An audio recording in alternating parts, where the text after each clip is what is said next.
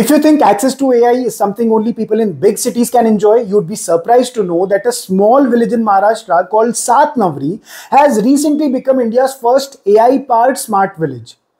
This is a community of just about 1800 people, yet in the last 2 months, they have been connected with high-speed internet, digital dashboards in the panchayat, and tools that many urban areas are still struggling to adopt.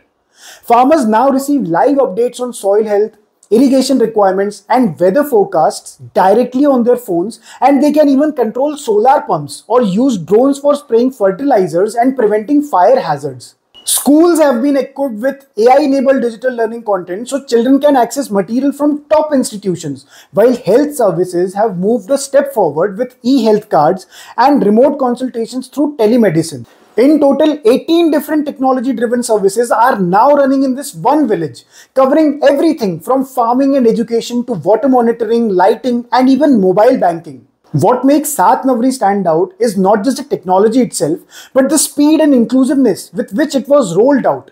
In just 2 months, villagers were trained to use these services and began integrating them into their daily lives, which shows how adaptable rural India can be when given the opportunity and right tools.